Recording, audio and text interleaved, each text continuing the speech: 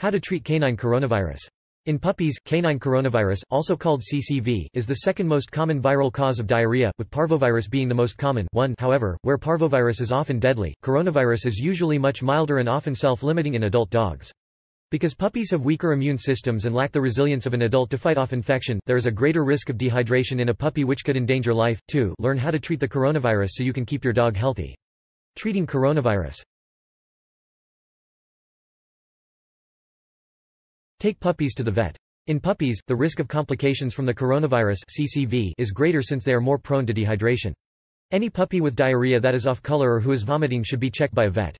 Likewise, any puppy that has diarrhea lasting more than 24 hours should be seen by a vet because of the risk of dehydration. To check for dehydration, grasp the skin of the scruff and lift it up away from the shoulders. When you release the skin, it should spring immediately back into place. If you can see the skin settle back down or it takes a second or more, then the puppy is dehydrated. If you are able to detect dehydration this way, then the dog may need intravenous fluids to support his circulation and protect organ function. Your puppy may also have the respiratory type of CCV, which presents with symptoms that look like a respiratory infection. Take your puppy to the vet if he has any respiratory symptoms.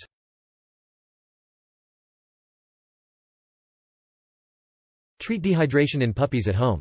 The most concerning type of CCV is the virus that presents with digestive symptoms. Because dogs with the coronavirus most often get diarrhea, dehydration is the most concerning result of a CCV infection. If you are concerned about dehydration but the puppy isn't clinically dehydrated, then make sure he is drinking. If he is reluctant to drink fluids, then gently syringe water into his mouth. Give a little bit at the time and often, but never squirt the fluid in quickly. Give the puppy a chance to swallow so that the fluid isn't accidentally inhaled into the lungs. If you have access to an electrolyte replacement fluid, such as lactate or dioralyte, this will pass more easily across the dog's stomach wall than water and is better at preventing dehydration.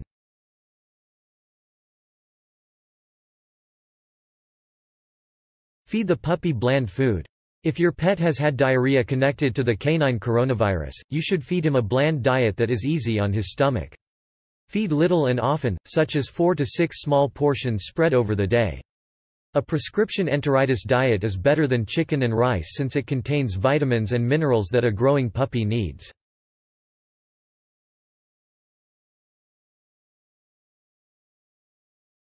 Give the dog antibiotics only when there's an underlying condition. Though you may think your dog needs medicine to help him get better, your dog may not need it. Antibiotics are unlikely to make any difference since the infection is viral. However, if your puppy is sick, the vet may prescribe antibiotics to control any secondary infections he may have developed. For example, if your dog has the respiratory type of CCV, he may develop a respiratory infection that requires antibiotics.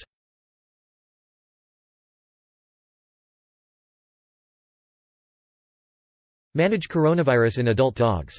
Coronavirus cannot be treated directly because it is a virus and drugs are ineffective at killing viruses.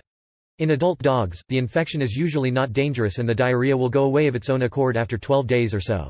In adult dogs, you should manage the diarrhea by providing plenty of fresh drinking water so that the dog can replace lost fluids and doesn't become dehydrated. In addition, a bland diet such as chicken and rice, or a commercial prescription diet designed to soothe gastroenteritis, can speed up resolution of the stomach upset. Divide the daily food allowance into 4 servings, and space the 4 meals out over the day.